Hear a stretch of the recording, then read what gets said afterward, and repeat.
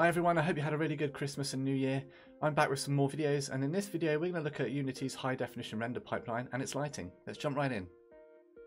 So here we are back in our good old friend Unity, and we've got the HDRP window open, or the HDRP version of Unity up and running, and we're just in the default sample scene for a minute. Now the HDRP is aimed at your higher end devices, so like your high end PCs, high-end VR and games consoles, and as such the way the lighting works is slightly different to how it will be in the default version of Unity and the universal render pipeline. There's a couple more settings that you can play around with that are going to enhance your lighting in the HDRP. So the HDRP uses a hybrid of the deferred and forward rendering paths, and in conjunction with the tile and cluster renderers it just allows the lighting to scale better. Now, there's a lot of technical stuff in that. I wouldn't worry too much about it at this stage. Just know that the HDRP is going to make your games look awesome. So let's have a look and see what's different about the lighting. So staying in our sample scene, we're going to first have a look at our direct light. Let's have a look at some of the settings on there. So the first thing you'll notice is it's got a couple of extra settings on our directional light. Now with the HDRP, it's important to note that it uses something called PLU, which is physical light units, and the theory behind this is that the lighting is supposed to work in the same way it does in the real world. So for things like intensities on this emission tab of our directional light, you see it has the lux value here, and lux is short for lumens per square meter and is a unit of luminance. And because we're working with physically accurate lighting, it's important to respect Unity's unit convention, where 1 unit in the world is equal to 1 meter in real life. Now there are other different values for this. Like, you can click on this when we look at the lighting later, and you'll see there's other different kind of properties or values that we can use, which will be from memory, I think it's candela, EV, and lumens as well, and they all work slightly differently. And to be honest, the best way to learn about these is actually to look at the documentation, which I'll put a link in the description, and you can take a look at that. It's actually very useful. But the most important thing to note with the HDRP is that it uses physical light units to light the scene to make it look really, really nice and accurate as well. How accurate, I'm not too sure. Remember, it's only really a simulation, so it's probably quite accurate and close. Whether you could use it in a scientific sense is another question. So with that very high level overview of how lighting is functioning in the HDRP, let's jump into a blank scene and play around with some of the settings on the lights. So here we are in our blank scene, and by default I have a main camera, a directional light, and a sky and fog volume, and these will all work in conjunction with one another on how your game looks. So lighting is really kind of a balancing act between a couple of things. So whether you have all the settings on the light, but then you can always tweak those settings through post-process and the visual environment in your volumes. Let's just go ahead and look at the directional light for a second and have a look at some of these properties. So first up, we've got our general tab, and this is we've gone over in a previous tutorial, but this one effectively gives you the choice to select what type of light you're using. Next up, we've got our angular diameter. Now changing this value on a directional light is going to have an impact on the specular highlights and the diffuse lighting fall off, and also the fall off of the baked shadows and the ray trace shadows. Next, moving down to celestial body. Now this is going to work in conjunction with the physically based sky. Now at the moment, I believe by default we're actually using a HDRI sky, so changing these probably won't have too much of an effect at the moment. But to see, the celestial body is all about the kind of disk that you see in the sky, so we could change this over to physically based sky. You can see by changing that everything's gone black. That's because I'm below the floor, so if I bring it up we should see our sky, and there we go.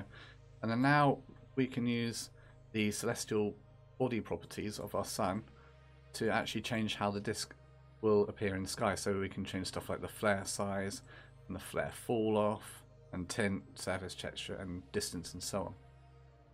Emission we briefly touched on in the intro, but here we can control things such as the directional light's color temperature, whether we want it to be like a warm light or a cooler light.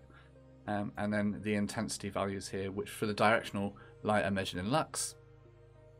Now, our scene is kind of dark at the moment, and because we're using real world properties for our lights, physical light units, there are settings that we can get for this value that are more accurate. And for a list of those, we can use Unity's documentation. They actually provide a list, which I'll put a link in the description for. And you'll see here under lighting that has the physical light units, and it gives you an overview of all those light units you can use. But then what's quite useful, it gives you some light intensities, which are measured in lux. So if we wanted a very bright sunlight, for example, we could use a lux value of 120,000. For bright sunlight, it's 110,000. And for blue sky at midday, it's 20,000. So you can see here that our light intensity is a little low. So if you wanted blue sky at midday, well, then documentation here recommends a value of 20,000. So we could put that in there. Change that to 2. And another thing you'll notice here is that depending on how we're looking in our scene, we're kind of getting different lighting results. It's still kind of dark, and that's something you kind of need to balance with an exposure. So on your volume that you have in your scene, let's shut down some of these a second. You could add the fixed. You could add in the exposure.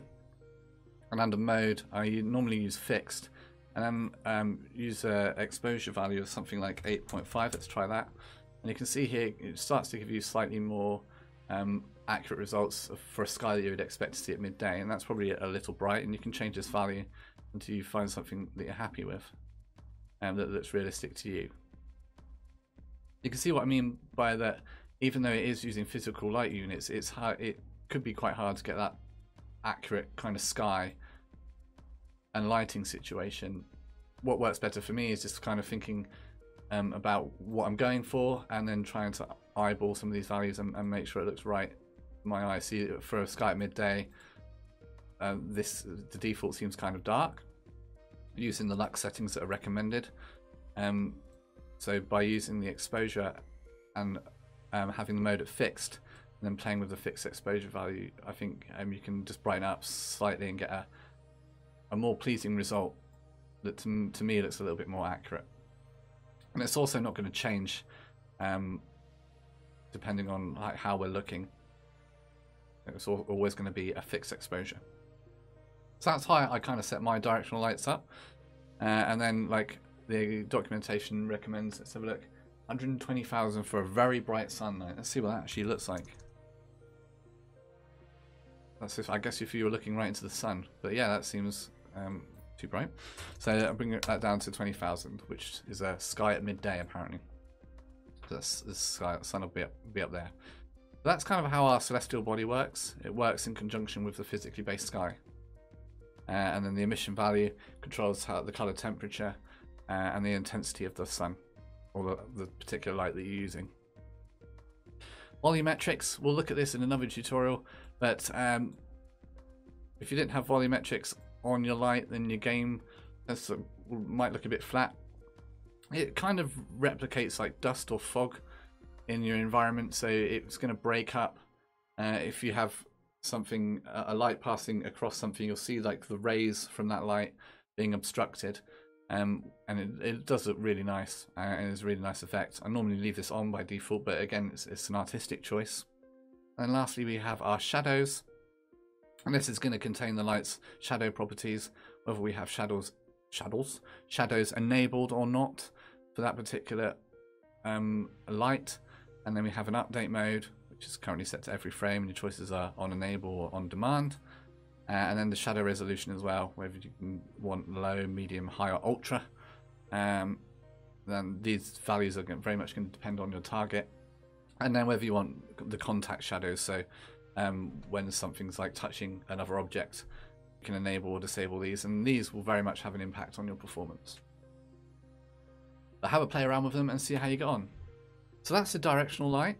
Let's have a look at some of the other lights that we have and their options.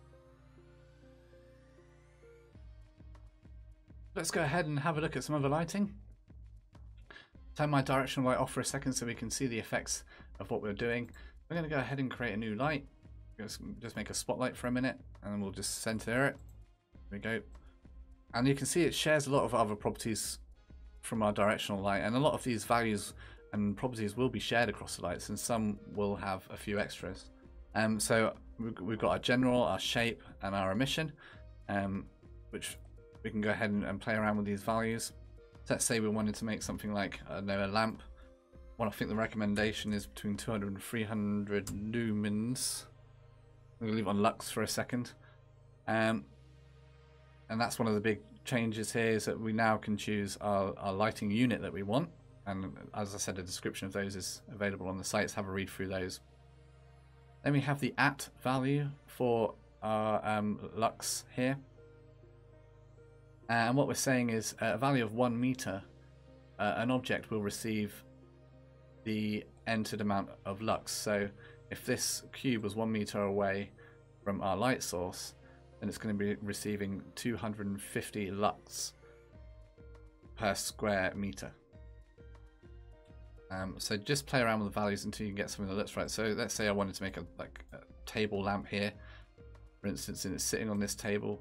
It's probably going to affect the floor a little bit more. So we could say at 2 meters, we want any object to have 250 lux. You can see we're getting some. It's going to brighten this up a little bit actually, so you can see. So at 5.4 meters, we're getting 250 lux on surfaces. And then we also have things like the range and the indirect multiplier as before, as well as the volumetrics and the shadows. And you can see here with the shadow map, we could enable this, so we get shadows on our lights, and it starts to make everything look a whole lot more realistic. Then we can go ahead and change this light type. We can go and change it to a spotlight,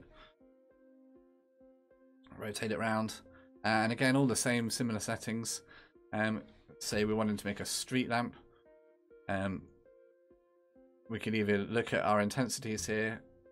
Again, it's maintained all our emission properties. It's still using the same as our point light was, but because it's a street light, we may want to change this. Because as a spotlight, we can control things like the angle for the outer angle and the inner angle as well. So we get a nice kind of fall off to our light. We've got all those settings that we can control. And again, we've got all the properties to control distance and lux value as well. So then the last light I want to take a look at is actually the area light. Now this works a little bit differently in the HDRP, in that you can have it running at real time, whereas before it had to be baked. So you can have an area light. Let's just center this. I'm going to crank up the intensity a little bit so we can see it. Turn that one off. So this area light before had to be baked, but now as you can see, as you're moving around in our scene, it's all kind of real time. Some of the properties we've got on our area light are the shape, where we've got the size X and size Y, and we also have emission again as a lumen, nits or EV100, and again we have our shadows for this light if we wanted them. Nice, that's dramatic. I really love area lights. I really like the results you can get from them. That was a really high level overview of some of the lighting in HDRP, and the lighting in HDRP really works in conjunction with not only the lights, also the environment as well, and they kind of go hand in hand, but that's probably a tutorial for another day, as this will end up being about an hour long. But this one really just covers the basic lighting and the different light types and some of the different settings that you don't see in the URP and the 3D version, and hopefully you'll be able to see, looking back at my other tutorials, the differences between them and hopefully understand what's going on. But remember, if you like graphics and you're into game development, then this is the place for you, and I really appreciate your subscription. And if you like the video, then that'll really help me out as well. This year I'm looking forward to doing lots of Unity and game development tutorials. It's going to be really exciting 2021, and it'd be great to have you along. I'll see you in the next video.